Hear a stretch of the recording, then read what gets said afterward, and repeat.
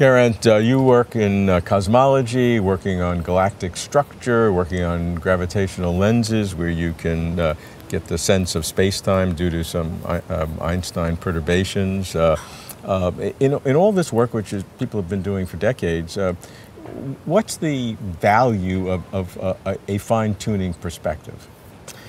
Well, the question really grows out of the research that's come out of the last couple of decades and this discovery that we have an accelerating expansion of the universe. So this was the big discovery at the end of the 90s. Right.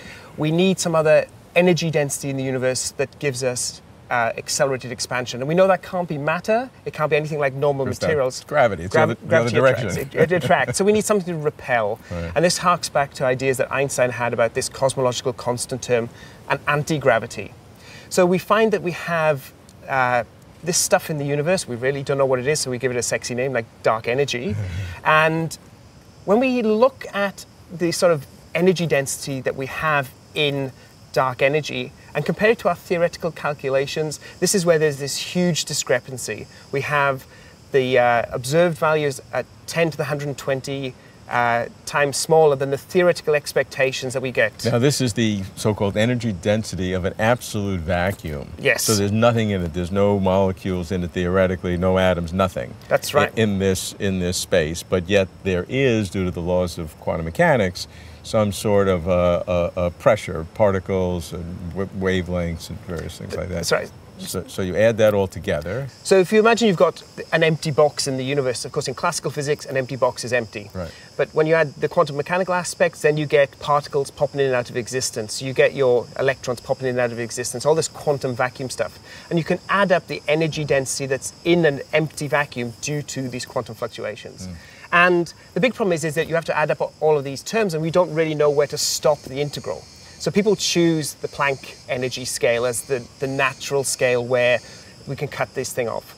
And that gives us this huge amount of energy per volume of space compared to what we observe. So the question is why does our universe have any of this stuff in it at all?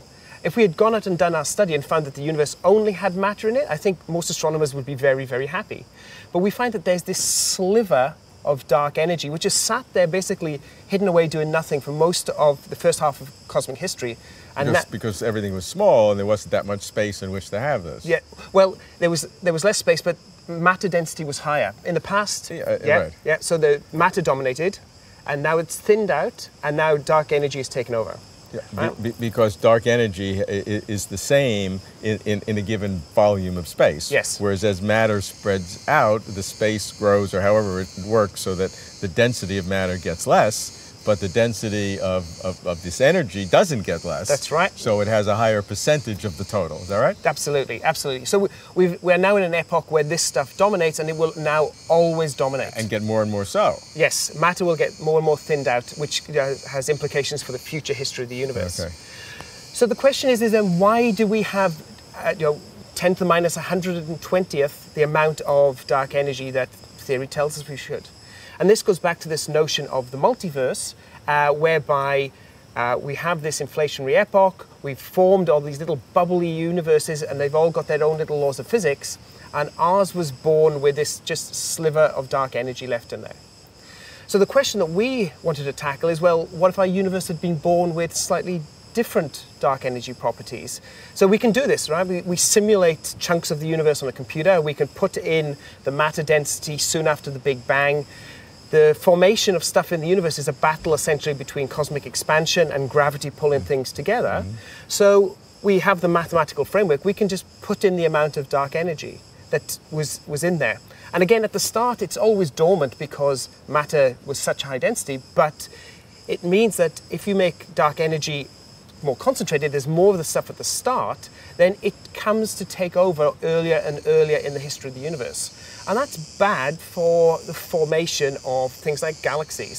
So we've got matter pooling together in the early universe. That crashes down, mainly dark matter, crashes down, taking gas with it. That gas pools to the center, forms a galaxy which is made of stars. In those stars you create the elements that give the elements that form you and I. Right. If dark energy kicks in earlier, it can shut off that initial formation. And you don't have to increase dark energy by much, a factor of 10 possibly we could get away with it. We could still have enough time to form some galaxies. But you push high up to a factor of 100 times, etc., then you shut off galaxy formation. You shut off the When you formation say of 100 stars. times, that means from the discrepancy from 10 to the 120th, that would be to 100 to the 118. Correct. it wouldn't be to 10, it would be to 118. Absolutely. So we're still talking about a sliver of dark energy compared to the natural value.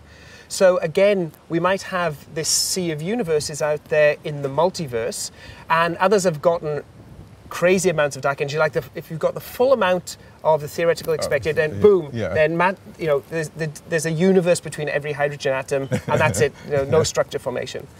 But there might be a few that have these slivers around there. So it seems to be at the moment the only sort of natural expectation, straightforward natural expectation. People are hoping that maybe this integral that they've done is wrong, and somehow the upper limit will come down and leave us naturally with this sliver. But it seems, then you've got to fine-tune effectively the limit of the integral, which itself is problematic. Right. And then even if you get there, the question is, why is that suitable for life? That's a separate issue. Absolutely. Yeah. Absolutely. Yeah. And if it went the other direction, if it got smaller and smaller or went negative, so you have negative, so that would just cause an immediate attraction, so you'd have a sudden universe of black holes or something. Absolutely. Zero would have been the best value. I said if it had come out to be none at all, everyone would have been happy. Right, but that's when you see something with 120 decimal places of zeros and then a 1, you think you made a mistake and it really is 0. That's right. But that's not the case. That's not the case. So again, you need some mechanism to deal with this theoretical expectation, and you would hope that whatever the mechanism does, it would be natural to multiply by 0 so there's none left.